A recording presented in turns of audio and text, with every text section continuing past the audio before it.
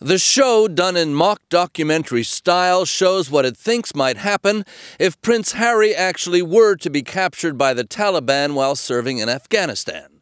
It's infuriated the British military, which has asked that it not be aired. But the show's makers have refused to pull it, saying it doesn't increase a risk that is already there.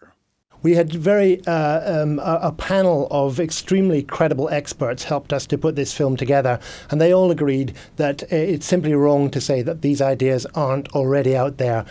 We know that jihadi websites have been calling for Prince Harry to be targeted. What this program does is asks in a rather serious way whether we're doing enough to protect Prince Harry and to protect high-value targets, other high-value targets, when they go out there to the front.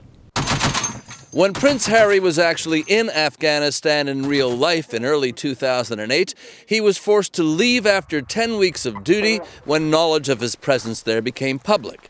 He has since said he would like to go back and is not worried as much about the plot of the show as about who's in it. Prince Harry is a little bit sort of cheeky and thinks that he's more concerned about the sort of how good looking is the guy who actually plays him in the movie. And he's not that good looking, and worse than that, having seen the documentary, not a brilliant actor.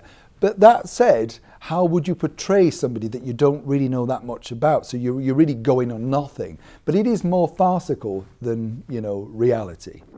But others who have been captured by the Taliban take it more seriously and warn that allowing Harry to return would be like sending out an invitation for trouble. They certainly talked about getting high-profile targets.